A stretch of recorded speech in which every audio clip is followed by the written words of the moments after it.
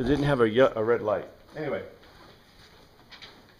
everything is chock full of stuff, and I still threw this word on the word of the day. Like I said, like I tell you, I always give you the words as they come right out of the text. Lambate, which is lambano. The form is lambano. Lambano is a verb. It means to take. Take.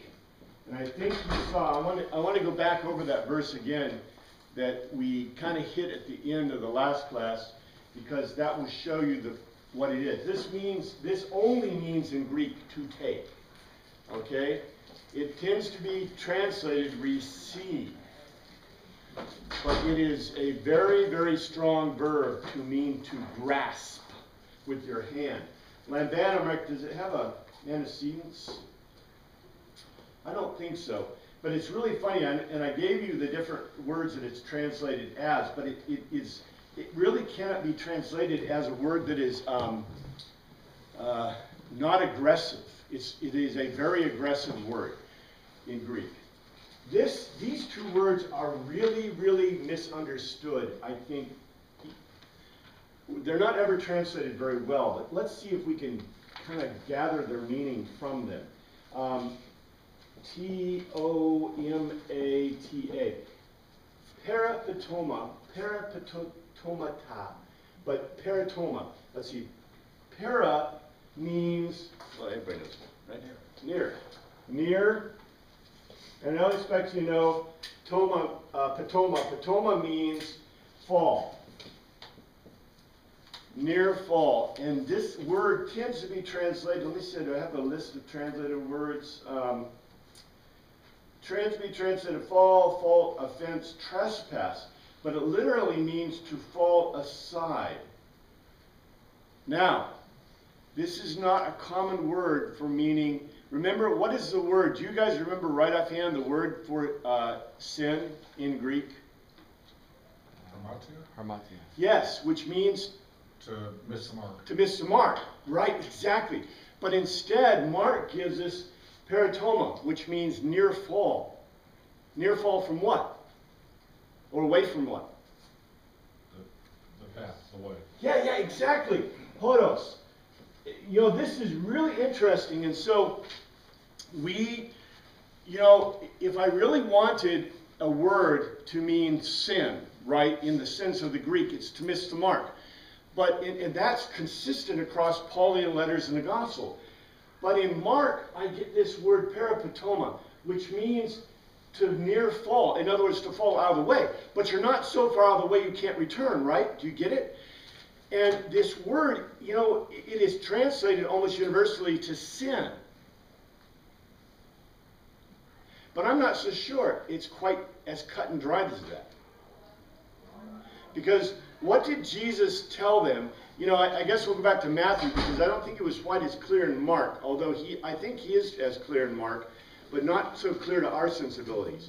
But what did he tell them about the Torah and the Torah law in Matthew? And in John, in Luke, by the way. They're eternal, right? They never change. They always exist. The assumption of Christ is that the Torah law is. And so the way you fall, the way you sin from the Torah law is by breaking the Torah, right? Well, I don't know what this means exactly. I mean, I don't think Jesus is particularly talking about breaking the Torah law. Now, he could be. It could be wrapped in that. But he's talking about falling out of the way. But close enough that you can recover, be recovered. So we'll see that in context. I just want you to remember that, because I'm not going to say I don't understand what Jesus means. I think I can get it, but I think it's not exactly what we perceive it to be. But we'll see what it says in the gospel. This word is connected directly to it. A-P-H-I-E-T-E. Aphiete. The word is aphemi. It comes from aphemi. Aphemi. And you notice these are almost all verbs. This specifically means, it comes from the participle apo, which means off. Off. And hemi, which means, let's see, and hemi to send off, to send away. Again, not a super strong word, but yet it's translated almost always. And look what it's translated as. This is interesting. Cry, forgive, forsake, lay aside, leave, let, omit, put away, remit, suffer, and yield up. The translator himself is not exactly certain of this word, or it's how the word itself should be translated. Do you see where the problem might be with some of these words? I mean, if you translate them in a very strong sense, what have you done? You set in place an idea or thought that may or may not be part of that word at all. And so, let's see how this fits, because that's the point. We are in the temple. We have been to the temple. And in this is 11:19, when the evening came, they went out of the city. In the morning, they went along, and they saw the fig tree. Remember the fig tree withered from the roots? And I told you, what we had is we had the fig tree that was cursed. Then we went to Jerusalem, and then we had the fig tree again. And it is obvious that the fig tree, well, we're going to find out exactly what the fig tree represents, precisely. But you can guess the fig tree represents Israel and Jerusalem, or something like that. Yeah? The translation, the problem they have with the translation, is it because the ancient Greek was lost, or why would they have so much trouble with the translation? They have problems with the translation because they're setting theology in place instead of translating the words for us so that we can ourselves make a determination about what Jesus is saying. But would the Greeks have had trouble understanding what he meant when he used that word? Not at all. Except, remember, we have seen how a lot of what Jesus says are paradoxes. And the Greeks would revel in it. Because in a paradox, you don't know what the answer is. I mean, the answer stems from intellect, or stems from thought, you see. And that's the whole life of this Greek thing. That the Greeks are looking at, to the Greek, this logos to telos that's it. That to them is like what to us is, when you go talk, when ladies talk, they always do their lady things, right? And they talk about, what they're doing and what they're, and when men talk, what do? You tell stories, right? To the Greeks, the logos to telos is their conversation. It is their way of speaking to one another in not just intellectual conversation, in all conversation. Everything you're looking at is a logos to telos. We would find it different because our culture is different. But yet, when I tell a story to the guys, right? I'm trying to tell a cohesive story, and you say, well, how can you do that? Well, of course I can do that, because it's our culture, right? We know how to tell a story. That's what we're, right? As children, you're trained to tell stories. Well, what do children in Greek societies get? Text today. They get logos to telos, right? They get a substable, right? So guess what? They are always telling stories without a punchline. They never tell the punchline. And so the expectation is that you get the punchline. And, if you don't, I love that, he who laughs last thinks slowest, right? So in the Greek worldview, probably everybody's smiling because they hope they get the punchline. Stand-up comedians must have been a real drag then. Yeah, exactly. But you can see that the point is this, that, in their way of thinking, in their culture, they are being presented ideas. And the point of the ideas, though, is you don't miss them, right? Because the speaker who can't provide a logos that you can figure out is what? A bad speaker, right? That's the whole point of the logos, is that you're supposed to get it. The telos is unspoken, but you get it, right? And so I'll tell you flat out, the Greeks knew what he was saying. Even when they had a paradox, they understood the paradox. The paradox being, he didn't give an answer that was forthright, that was, that had ambivalent answers, unless he gives a parable. When it says it's a parabola, a parable, it always has one telos. Has to. A paradox, by definition, can have more than one telos. See? But generally, the point of the Greek is to lead you into the thought. So, we have Peter remembering to Jesus, Rabbi, look, the fig tree you cursed is withered. And we talked about that. But what is important that I want you to note are the next verses. Because in 22, Jesus says, listen very carefully, have persuasion, have pistis in God. Have persuasion in God. Peter said, he legoed, Rabbi, look, the fig tree you cursed has withered. And Jesus says, have persuasion in God. What did Jesus just say? What is the telos of that statement? I think somebody said it last week. If I curse a fig tree, and the fig tree is cursed, and then you note, look, the fig tree you cursed has withered. And then I say to you, have persuasion in God. What did I just tell you? I'm God. I'm God. That is a direct Greek statement that Jesus just told Peter and all the others. I'm God. Now, the reason that Peter didn't have to say that is why? It's obvious. If a person, okay, goes, if a person comes and, let's say there's a plant in here. I don't see a living plant. But there's a plant in here, and I'm right there, and I tell you, you're cursed. You'll never bear fruit again. And the next day we come in, and you see that it's withered. Now you could say that maybe I poured, what's that? Bleach. What's that stuff they put on plants that kill it? Roundup, yeah, on it and killed it, right? I mean, that's possible.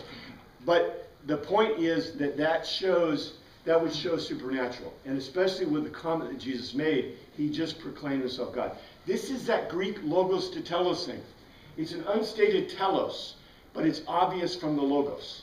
That is part of the reason for the fig, the cursing of the fig tree, the allegory. It's an allegory of the fig tree. But there's more to it. Let's go on. That's my question. Let's go on. 23. I tell you the truth. Anyone who says to the mountain, go throw yourself into the sea, and does not doubt, and the word is diakrino, to separate thoughtfully in his cardiac, but pisteo, but is convinced what he lelo will happen. It will be done for him. What he legoed, it will be done for him. And remember, last time we looked at, we said the mountain is Zeus, the sea is Poseidon. You can take this literally, but this is not a literal. In English, we see these as things, but we know what Jesus thinks about things already, right? Things are not, if you're in things, you're not in the kingdom of heaven. So these are events. And the reason I wanted to build up to this is because of what happens next, where we stopped last time. Because Jesus is not talking about things, he's talking about events. And look what he says. Therefore I lego you. This is 24.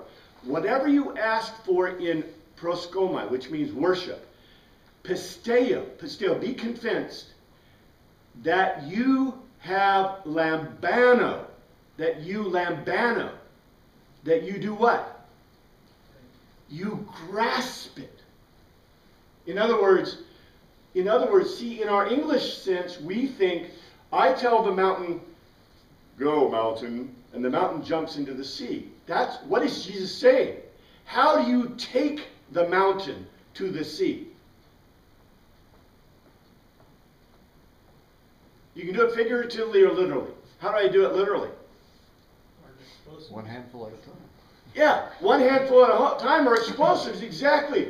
The point of this isn't, Jesus isn't saying, you go, hey God, make the mountain go into the sea. And the mountain just, appears and drops in the sea.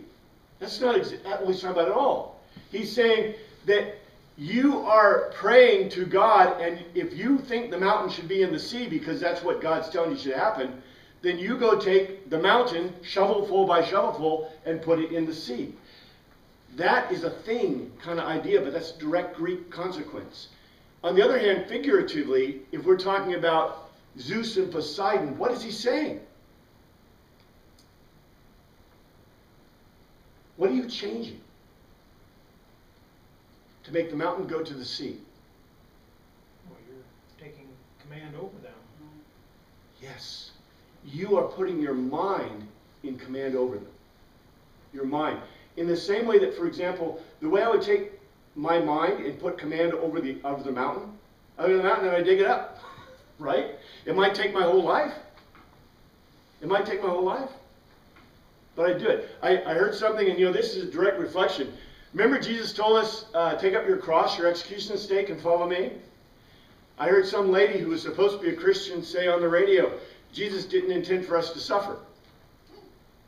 Yeah, I had the same impression.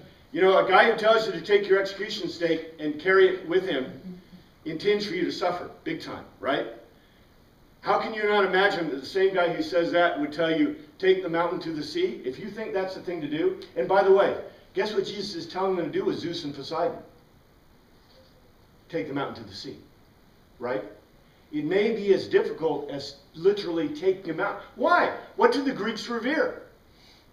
The gods. The gods. The gods are everything. So the way to bury the gods is you take the mountains to the sea. You literally bury the gods in themselves. You kill them. That's what he's saying. This is a logos to tell us, beautiful logos to tell us, an implication, like I said, in Greek that is very obvious to the Greeks. Let's continue because it continues. 25. And when you steko have stood proskomai, in worship, not praying, in worship, if you aphemi, look what they translate this word as. Aphemi. I told you aphemi means to send off, to send forth. But they just translated hold. If you send forth anything against anyone, aphemi him. I didn't re-put it in here, but the forgive is aphemi. Think about this. Think about this. What is Jesus talking about? If I send forth, send off, what am I sending off? A negative thought, a bad idea about someone. Anything against anyone. Not forgive him. Send off what? The bad thought, the idea, right? He's not telling you to forgive people at all. This isn't about forgiving. This is if you have a bad thought. Remember Jesus said, if you're going to the sacrifice, what are you supposed to do before you sacrifice? Put your sacrifice down and go find the one you have a bad thought against and resolve it. Make it right before you sacrifice. Exactly. This is exactly the same kind of thought. The only difference is, remember, the audience is Greek and Roman. So in a Greek and Roman idea, even though Matthew probably was writing to Greek and Roman, and in Matthew and Luke it's specific, it says, if you're going to sacrifice and you have something against your brother, then first resolve with your brother before you sacrifice. This is the intellectual equivalent of that in Greek thought. So when you're worshiping and you hold something against, you sin forth, you have an idea, something bad. It's not a question of forgiveness. And look what it says. So that your Father in heaven may send forth your paratitoma. Deviations is probably a really good word for this. You're near falling out of the hodos. Near falling, the assumption here isn't that you're apostate, that you are going against the Torah, but rather you have fallen away in what? What is the specific thing you're falling away from? What is the problem? The path. What's that? The path. Well, the path meaning what? You're pistis. You're convinced, right? Jesus calls for you to be convinced, right? The convincing. So, it happens to everyone, right? Every now and then, I'm not convinced. I think, wow, is this Jesus thing real, right? Everybody thinks that, right? That's near falling. That's what he's talking about. I'm not convinced. The problem with not being convinced is, remember what Jesus said? Who can go to the kingdom of heaven? No one without God. You know, children can go to the kingdom of heaven. Those who have no stuff can go to the kingdom of heaven, right? But we can't go to the kingdom of heaven without God. So all this fits within this beautiful thing. What we've done by making it a question of sin and forgiveness is we have really, we've taken a beautiful paradox, a beautiful Greek kind of, I'm not going to say squishy. It's not squishy.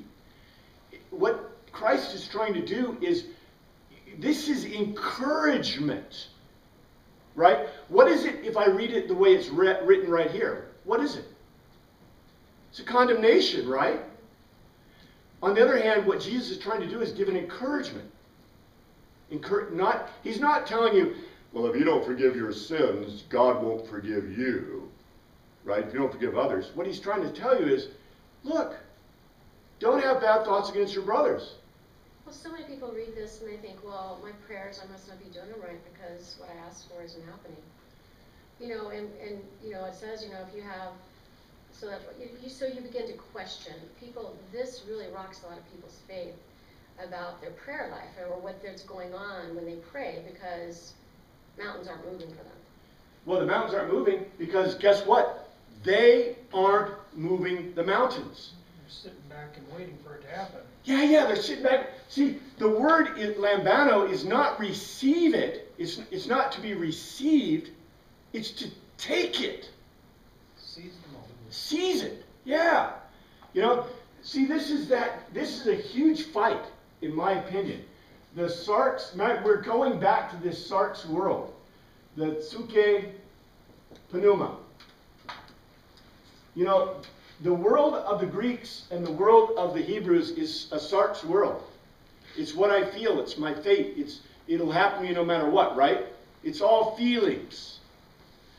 Jesus and Paul and the whole New Testament is telling them feelings don't matter. What matters is your thoughts.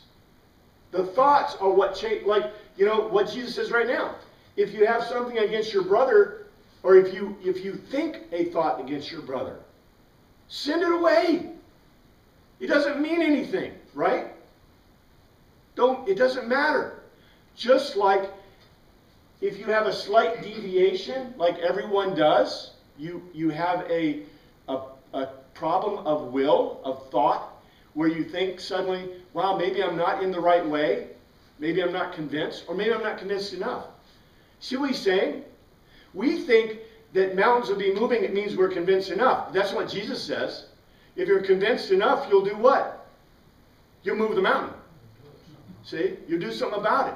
Right? This reminds me, remember in Lassie? Anybody read Lassie?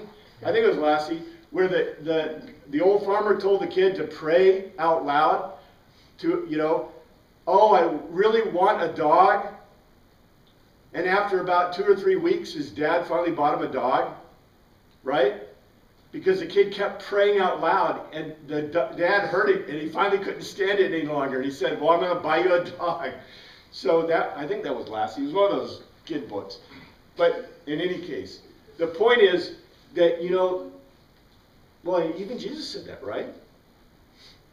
Said about prayer, keep going to your Father, keep asking. But the point of asking is what? That you eventually take action. Like for example, I'll pray all day that my neighbor hears the gospel, right? What does that mean I should do? Go tell him. Yeah. So I can pray all day, he never hears the gospel his whole life, and he dies and goes to hell. Oh, well, that's a great thing, right? I think somebody's going to have a real problem there, right? And your neighbor will, but maybe you will too. Anyway. It's just this word. These words, I think, are very important. It's always a continual battle in the mind as well, and that's what the mind is always taking you over here, and you got to fight with that to get back on the path. It's beautiful. That is a precise thought. That is exactly right. And I think, within the Greek, if we were to draw a picture of that, that here's the way. And Jesus, God, Jesus knows you're going to step out of the way. But remember, we're optios. So our point is, Jesus is leading, he's a centurion, and all the rest of us are optios. I mean, that's what he kept telling his disciples. Stop leading. The way you're supposed to do is you're helping people, right? You're not leading, I'm leading, but you're helping. You're helping people along the way. And guess what? If you're helping people along the way, how far are you going to fall out? Not far. Not too far. Yeah, exactly. I don't know. Some of this stuff is just so beautiful. In the Greek, I think the Greek is so beautiful in the way it's expressed. Let's continue. In by the way, 26 is not in your NIV, so I want to make sure that we had it, because it is in the King James. Oh, yeah, just skips. And it is in the Greek. If you do not send forth, neither will your Father which is in heaven send forth your parapetoma. Now, if I read this, if you don't forgive, neither will your Father which is in heaven forgive your trespasses. That's a threat. On the other hand, if I say, if you do not send forth, neither will your Father in heaven send forth your deviations. It's a whole different way of thinking, isn't it? Very different. Because we're not talking about sin and breaking the law. We're talking about you having thoughts about other people that are not good. Let it go. Let it go. Now, that's not to say, remember the continual message about true forgiveness? There's another message about true forgiveness and repentance. When we talk about forgiveness and repentance, a whole other thing. Maybe we'll get into that later, but I'm going to go ahead and skip that for now because we'll move on. So is that completely left out of the NIV? Yeah, it's kicked out of the NIV, but it is in the Greek. I think they kicked it out because it saw it as repetitious, but it's not necessarily repetitious if you look at it within the context we are looking at it. Forgiveness, repentance and forgiveness are a huge deal. This is not repentance and forgiveness. They translate it for us that way, but does this word mean sin? No, not even in the Greek. No Greek would say this means sin. And does this mean to forgive? No Greek would say it means to forgive. Well, the Lord's Prayer has that same concept. And is it thought of, like, you think of this? Not the same words. Not the same words. That is a problem we continually have. Just like lambano is almost routinely, lambano. Lambano can only be translated to take. But it is translated as accept, be amazed, essay, attain, bring, when I call, catch, come on, forget, have, hold, obtain, receive, take.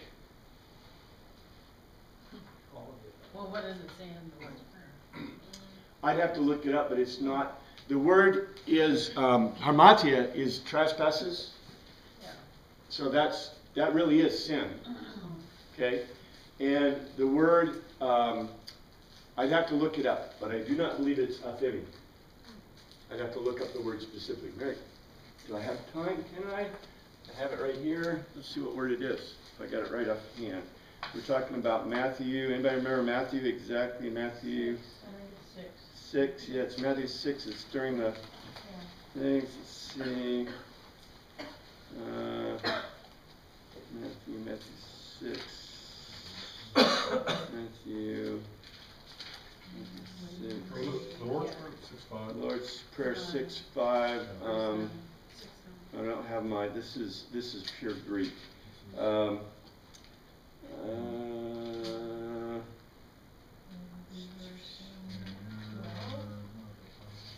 verse 12.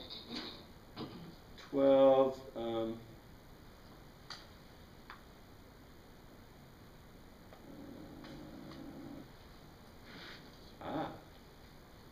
In Matthew, yeah. In Matthew, it uses send off. But it doesn't use, it uses send off, afton, apton, let's see. And what is it used for? Trespasses. I'm showing debtors. Debtors. I'm looking at the, what's the Greek say? O-T-H-E, I-L-E-T-A-I-S.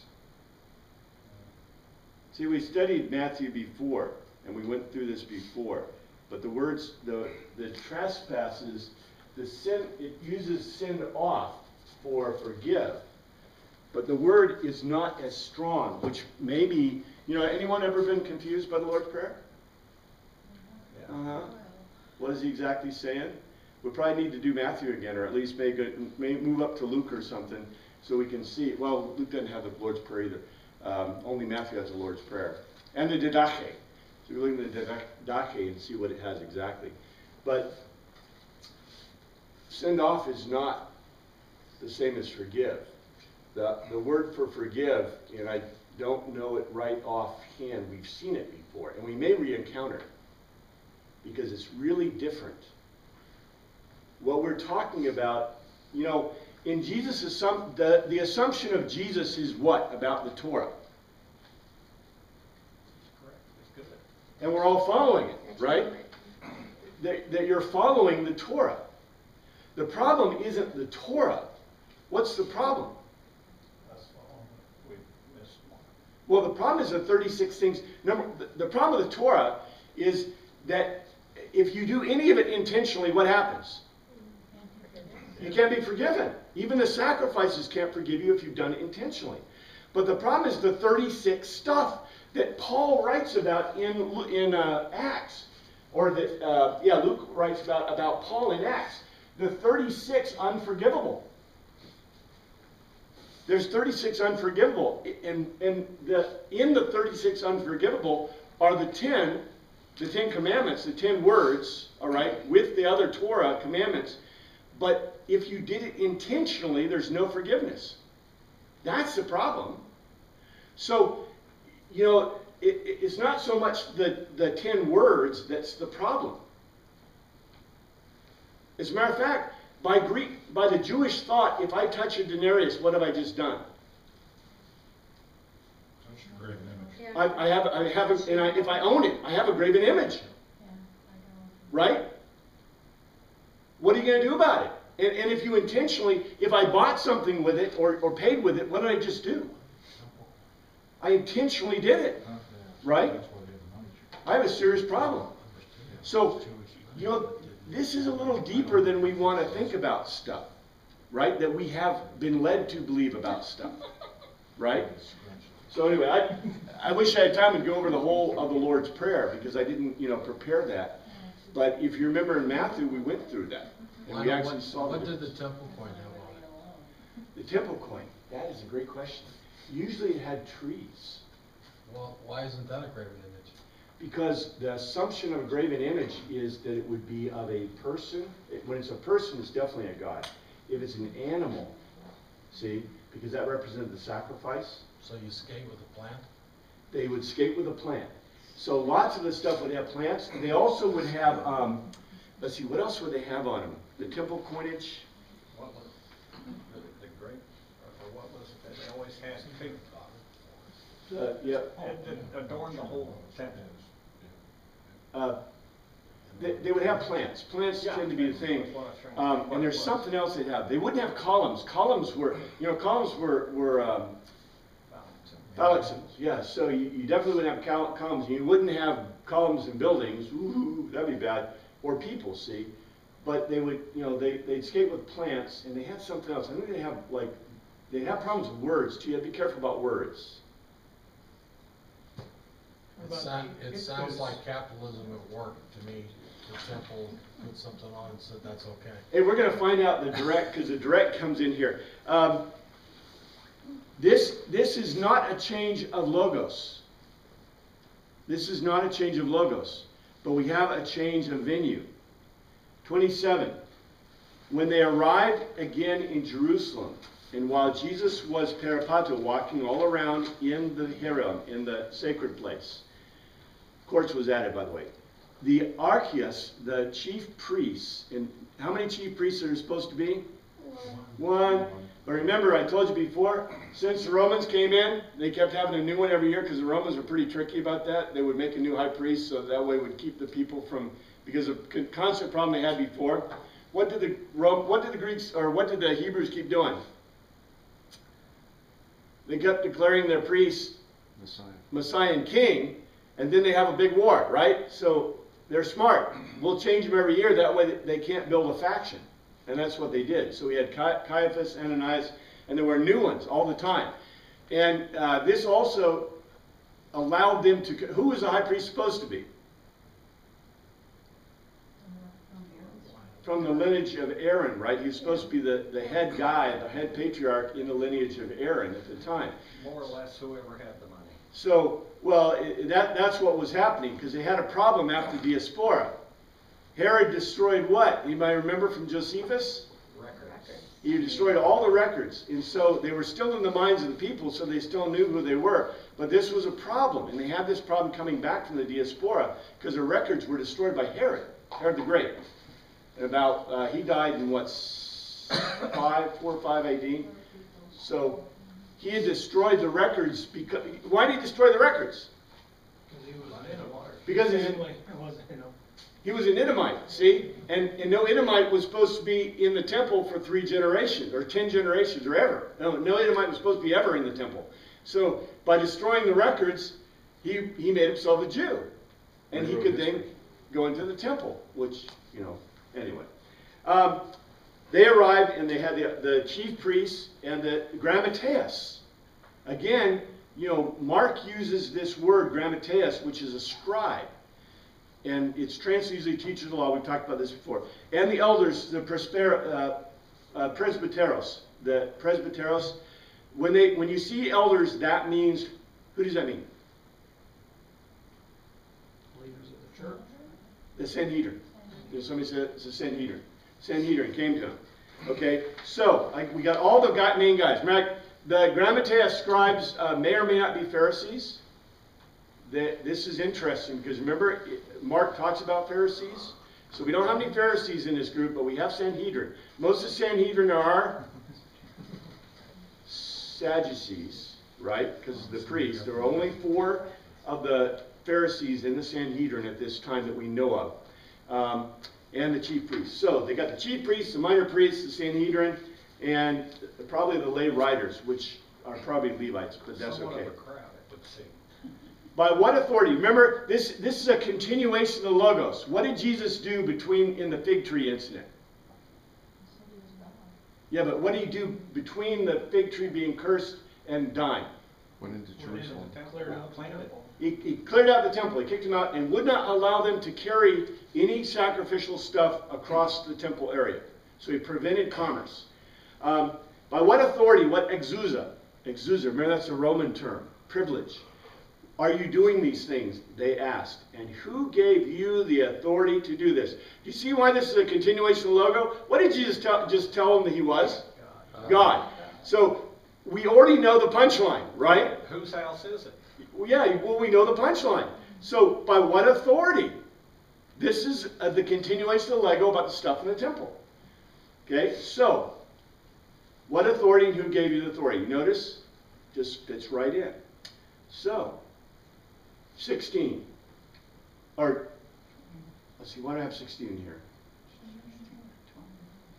I have 16 in here. Why is it 16, 29 is what it were. Oh, 16 is where it said it would not allow people to carry. That's what we just looked at. The merchandise, the skouos through the temple.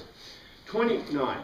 Jesus replied, and the word is apkromai. He made up his own mind and he epoed. He said, I will erapateo. I will ask you one logos. I will ask you one logos. Answer, apakromai. Conclude for yourself to me, and I will arrow. I will tell you by what exousia I am doing these things. Why does he have to tell him? He already did. Well, he's not going to tell. Well, part of the problem is cultural. This is a Greek document written by a Greek guy to Greeks and Romans. Greek-speaking people. The guys in the temple, he just told you, the chief priests, the Sanhedrin, and the writers of the Talmud, basically the Levites. They're all what kind of thinkers? Hebrew. They're Hebrew Jewish thinkers. They're rabbinic thinkers. I don't have time to go through the rabbinic stuff, today. But they're thinking rabbinically. They're not thinking Greekly, right? They want to tell us. They want an express telos, but they really don't want an express telos. What do they really want? What does a rabbi, Greek or a Jewish thinker want? Wanting to commit blasphemy. What do they really want? A discussion, they just want to talk about it. Yeah, they want a discussion. There's no telos. There's no logos in the sense of the Greek logos. They want a discussion that involves the Torah and the Talmudic documents and the Mishnah. Now remember, the Sadducees are not, they're anti-Talmud, right? They're anti-Mishnah and Talmud. So they would not, they're not conversant in it. They would expect a good Pharisee to bring it up. And they think Jesus is what? A good Pharisee, right? Because he's from the school of the Galil. So, of course this Jesus guy is a rabid Pharisee, and he's going to bring up. So we're ready for him, right? But yeah, they don't look for a logos or a telos. They're not looking for this Greek thinking that's straight out. They want a discussion. They want a dialogue a little bit, Let's just dialogue a bit, and then, we'll come to a conclusion based on the dialogue in the Torah. That's their thing, right? This is what they say. So Jesus completely throws them for a loop. But what he did is do what? He just put him into the Greek worldview, the Greek view. A logos. Let's have a logos. I'll give you a logos. And then I'll tell you why I'm doing these things. They're not used to it. So this is what he says in 30. John's baptism. Immersion. Literally the immersion. The baptisma, the immersion. Was it from Uranus or from Anthropos? In other words, was it from the heavens? Was it from... Tell me. And the word is really cool. It's an emphatic in Greek. It's akromai moi. Tell me. A demand. It's really cool. He gives him a Greek question, a logos, and he expects him to give him, well, in the Greek, are they expected to give the telos? They could. There's nothing wrong in a Greek argument. This is a Socratic argument, right? Just like when Jesus asked the disciples, who do you say that I am? Who do people say that I am, right? And they answered him, direct answer. That's okay, that's Greek, that's Socratic method. That's okay, because I'm the teacher, but I'm not staying to tell us. Who's staying to tell us? You are. The learner is staying to tell us. So that means you got it, right?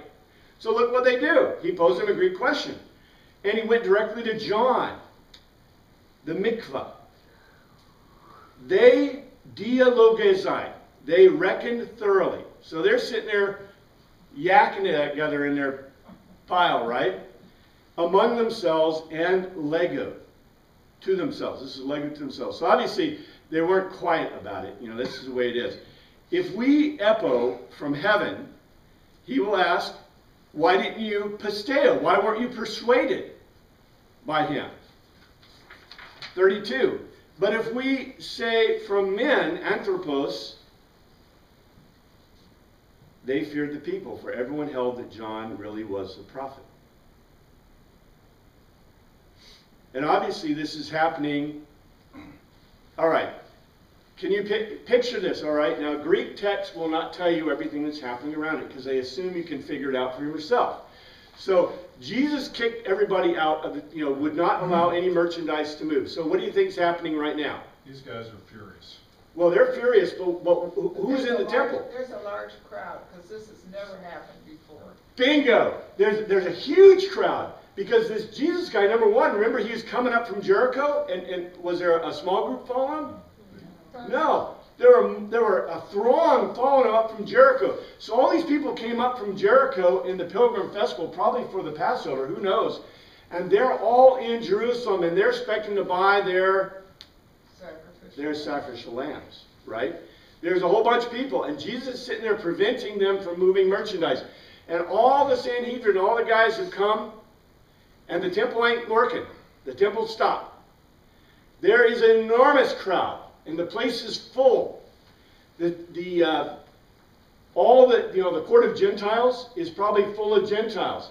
And guess what? If you read my book Centurion, you'll know that the Roman legion is in the palace of Antonia, and they're watching this. And they probably have legions down there, groups, at least someone down there, keeping an eye on things. Because there's 1 million people in Jerusalem for the Passover, and for the Passover festivals, the pilgrim festivals. So there's a real issue here, right? And there's people all around. And, even them trying, you say, well, how did they know what they were saying in their little huddle? Well, you couldn't miss it. What are they going to do? Go to a closed room? There ain't no closed rooms. The temple is a temple. It's meant for sacrifice. So they're in their huddle, and everybody's listening. And everybody's doing what? They're waiting for the answer. They're thinking, what are they going to say? And the press of the people, because all the people are saying, well, it's from God. It's from Oranos, right? And you notice what Jesus said. He didn't say, is it from God? Heaven. He said it's from Oranos, which, by the way, includes what? The Greek God. The Greeks and the Greek gods, and the Greek thought, right? Not to say that Jesus is saying there's Greek gods, but what he's doing is his message. He's probably said it loud enough so in the court of Gentiles, They heard it too. they heard it too, right? Yeah, if you can hear a coin drop, you can hear everything. There's just beautiful stuff in here. So they answered. 33. It says literally in the Greek, akronomai, they concluded for themselves and legoed. I'm really sad that we skipped this. To Jesus. We don't know. Which is probably the least acceptable answer in Greek. What's the least of the least acceptable answers in Greek? Socrates even made a joke about it. I think not, Socrates. Therefore I am not. I think not. Remember? I think not. In other words, he didn't think, and Socrates pounded him for not thinking. So at least they were thinking, but they said, we don't know. Ego eimi. And Jesus legoed. Neither will I tell you by what authority, exousia, privilege, I am doing these things. But it goes on. This is chapter 12. He then began to lay low, to utter words to them in parables. Parabola. A parable is a lego with a single telos. And this is what he said. So is this all going on in the temple? This is all going on in the temple. Jesus has stopped commerce. It is probably Passover. It is most likely Passover. It could be Rosh Hashanah. It could be the Festival of Booths. It's in that period, but it's most likely running up to the Passover. So people are buying their Passover lambs for the sacrifice. The sacrifices have stopped. Commerce has stopped. They can't move any currency. Jesus won't let them move any currency. And they're confronting Jesus in this temple filled with people. Think of all the Levites are there. What can they not do? They can't do their temple stuff. I mean, they're supposed to be singing and lyring and selling and, getting and they can't, right? and the place is full. We're going to see everybody's here. Everybody is brother and sister, his mother and his father, because of what they say in the continuing things here. Why? I mean, what bugs me most about this is there's no transition. I mean, my Time frame. English-trained mind is, how do we know? Through the whole gospel, through all of them. I mean, it's story after story, or segment after segment, but it did an hour go by? Was it a day? Was it 3 days? Timeline. See, to the Greek mind, this is what bothers us in English, and this is the thing. It's just like today in the gospel reading. Mary Magdalene went to the tomb. Well, we know that it wasn't just Mary Magdalene, but John just records Mary Magdalene because why? Just important. facts. That was the only thing that was important to John's logos to tell us, because that's the way the Greeks did it. It doesn't mean there wasn't 50 people with her, right? Because that would be, in the Greek worldview, that's extraneous information. Who cares? You would expect Right. her to be accompanied. She wouldn't be alone. But in English, we expect to know these things because we do that intro, body, conclusion, and development of our writing. That's just the way we write. But in a Greek text, it's not all like that. As a matter of fact, if you go look at any of the Socratic dialogues, they're painful sometimes. Some of them do tell you, the time of day. They give you, say, the sun was high or la la la. But in general, you have no idea. Some of them are at parties. And you only know it because there were notes in the margins, or notes that were made that, this was at a party, or this was at a, symposia, or things like that. Or that another dialogue actually says that this dialogue had happened at a symposium. That's the only way you know that dancing girls and things were happening, and they were having drinks and, having a great time, right? And still they had time for a dialogue. Because that's the way Greeks thought. See, like I said at the very beginning of class, we imagine that the Greeks are doing something completely out of the weirdness, right, of this logos to telos view. But no, it's the way they talk. Oh, Mike, a beautiful. Here's an analogy, almost the same. Anybody read a Victorian novel recently? Kind of boring. Well, the way of speaking in a Victorian novel, right, is odd to our ears. But you know what? People really did talk that way, right? How do you do? Would you like to come to tea? Right? Let me introduce. Right? And you never spoke to someone without an introduction. To us, that's odd. To their culture, that's normative. This is normative in the Greek culture. This whole way of thinking. This isn't something special that Mark whipped up. He's just repeating, and I think he's repeating direct dialogues of Christ.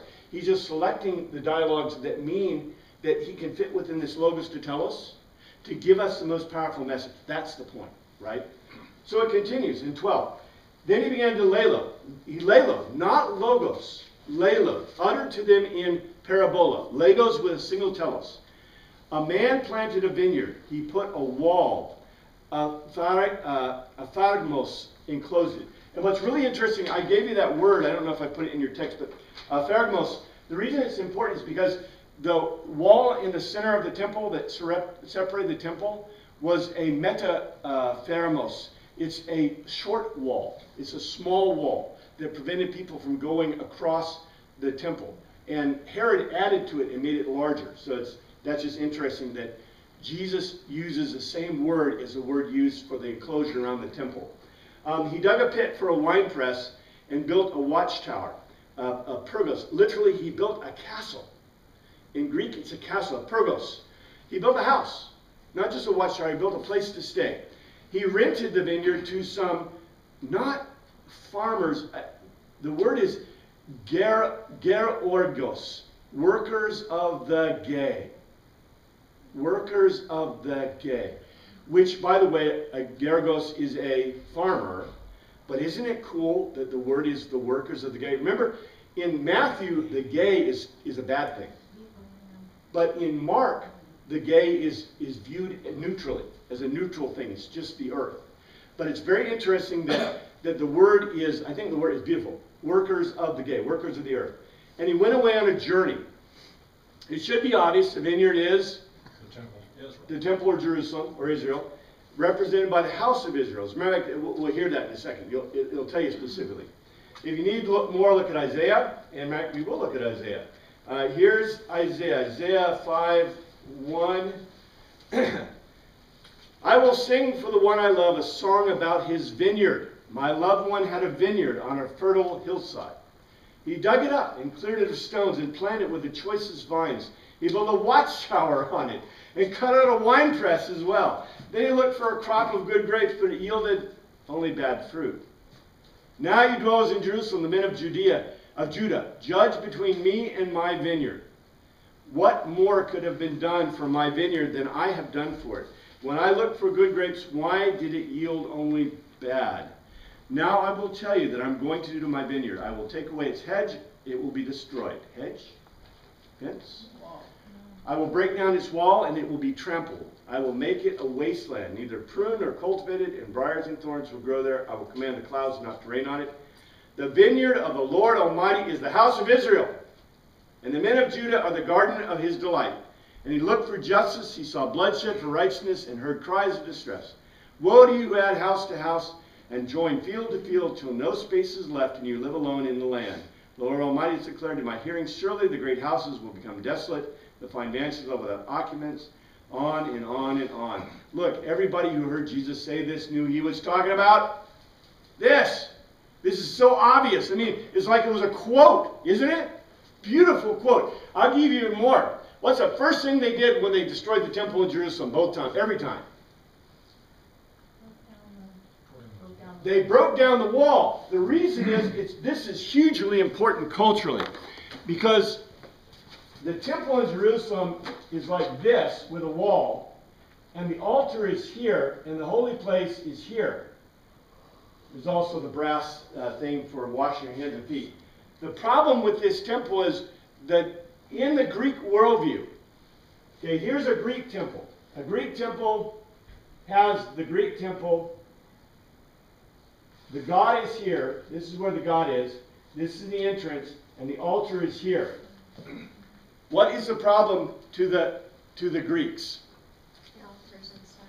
The altar is inside the temple. That is an abomination to the Greeks.